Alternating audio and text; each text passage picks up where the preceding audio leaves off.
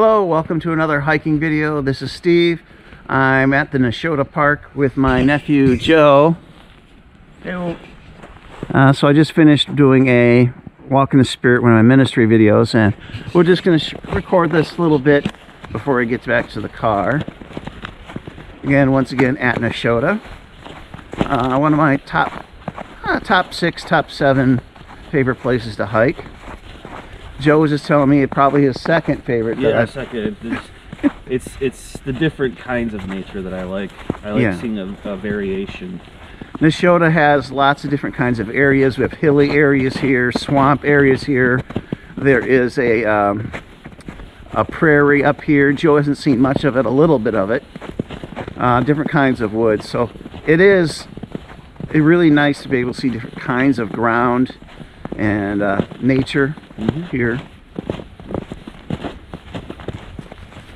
I came here today because it was windy, 15 miles an hour wind, and this is one of the places I go to the low area surrounded by hills, and it breaks the wind. That's really nice to do that if we're going to record a video in a windy day. It's definitely amazing if people who are watching this knows Green Bay, that wind in the winter is so terrible. It's horrible to your skin.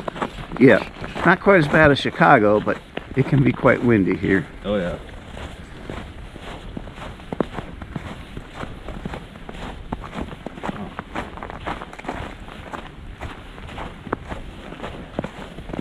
That's the up there is the prairie. Sorry.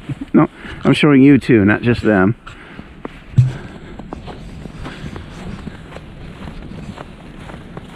See, now this is what I was talking about, the transition. There's a transition in different trees. Yeah. We're going into like more of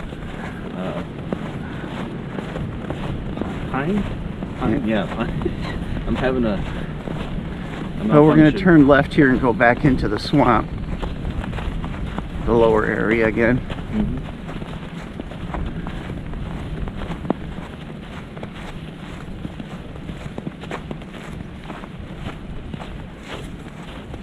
I think it was just, I think 2 weeks ago, they did a candlelight hike here. I went 2 years ago. I do miss a lot of those kind of events because I don't go on social media anymore. Everybody posts there now, so you don't see it on TV. The candlelight hike is nice, but it's too dark to really record, so I've never recorded one. I've been to 2 of them. It'd be interesting. It'd be something to take my wife to.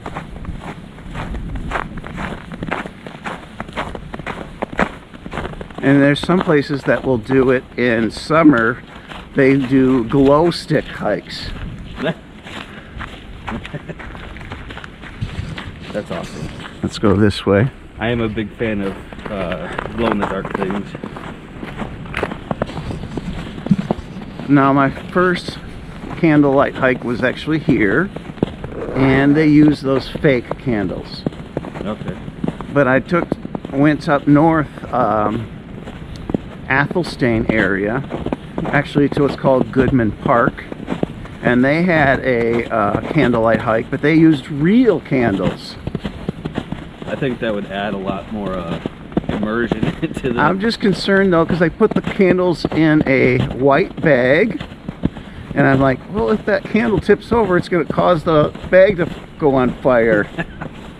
I didn't see that happen, but I guess it's kind of safe because it's the middle of winter and there's snow everywhere. Yeah.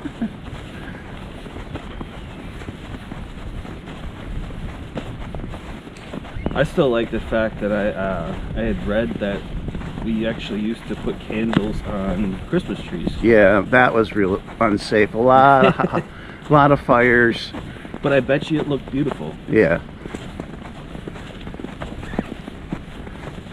And that's why we have electric lights on trees now. Way better, but the ambiance is way different now. Yeah. Because we have all the color variation.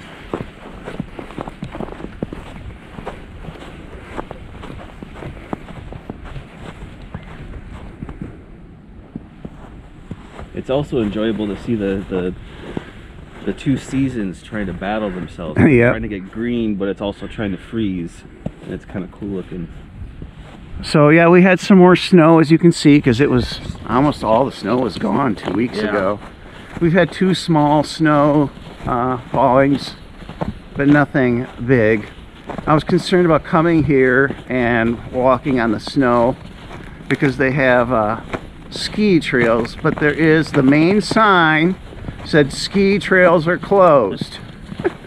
Even though we saw other signs that said otherwise. So I'm gonna go by the main sign, and if we broke a rule, we ask you guys to get those, fix those signs. Whoops. But most of the trails don't have as much snow as this spot, so I think that's why Yeah.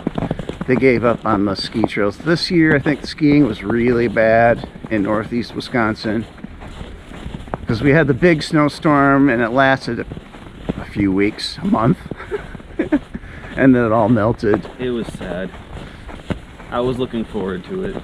I wanted to see what I've been used to, because I had moved down to the south. You don't really get to see it snow like you see here. And I lived in Texas 4 years, and I think I saw snow once. I didn't see snow not once in Nacogdoches. Hmm. It was none. You didn't even get a frosting or a dusting. And the last time when I lived down there, somebody had told me when they did, they got a dusting of snow and they closed down the whole city because no one knew how to deal with it. Yeah. They said it was a ghost town that year. And I'd say the last extreme weather event here in winter was in Tulsa, Oklahoma, when we had a freeze over. Yeah. I had gone outside the day after the storm and I picked off ice off of a leaf and had a perfect leaf decoration in ice form. It was beautiful. Yeah. It was the perfect shape of a leaf. The place where we had a lot of fig trees in the backyard, and that's where I picked them from. I like fig tree leaves. They're amazing looking.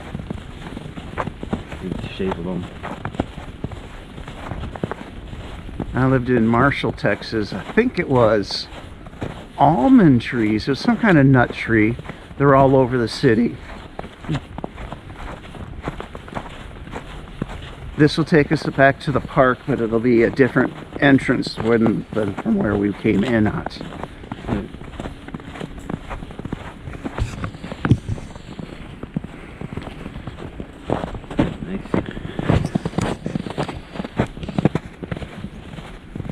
So this is going to be a short hike, folks. Probably got about 4 minutes.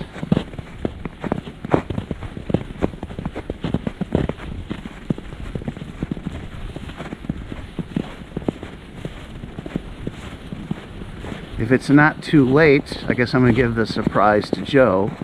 We're going to stop by the waterfall and see that. I know he wants to see it real bad. I use it at the beginning of one of my introductions to one of my videos. He's been wanting to see it. Yeah, now it took me a second. Wow, that's gonna be awesome. I'm gonna enjoy that. I always liked how you, like, when you were circling around, it almost felt like a hidden cove. But it's in Wisconsin. It was stone and not water. Well, there's water, but it was that when I recorded that, the stream was almost gone, almost dry. Well, for me, the only time you ever see something like that beauty is when you see like tropical retreats and stuff on video. So to see it in Wisconsin, it was kind of cool. I liked it. That's why when I see the intros, I would always just sometimes freeze on the picture so I could see the formation. If you want to see it, folks, just click on one of my Walk in the Spirit videos. It's the introduction to that series. Really beautiful opening.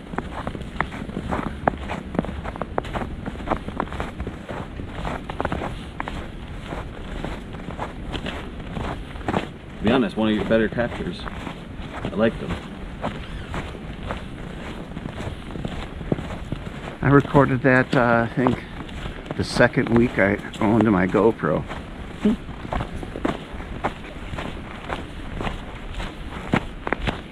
It's like some of the videos that I captured that the wife refuses to let me delete because of my limited space. Yeah. She likes it so much, she likes seeing it once in a while. Because it's the river flowing and by the Maribel caves. Oh, yeah. The snow falling. There's some very beautiful scenes there, and yeah. we were there at a snowstorm. It made for a very beautiful scene. Yes. My phone can transfer it to the TV because they're both Google. Gotcha. So I got to make a big screen and up the resolution so we could see a really crisp image. Whew. Well, that's it, folks. We're back at the park entrance. So I hope you enjoyed this short video. Like and subscribe. If you want to follow my videos just for the hiking, maybe you don't want to subscribe because I do preaching, at the very end of the video I'll put playlists in the corners of the screen. I'd recommend opening one of them up and bookmark that. That's how you can find my hiking videos. You'll see those playlists at the end of the video after the outro, and then just open that up and bookmark it. See you so soon, folks, hopefully. Bye bye. Have a good day.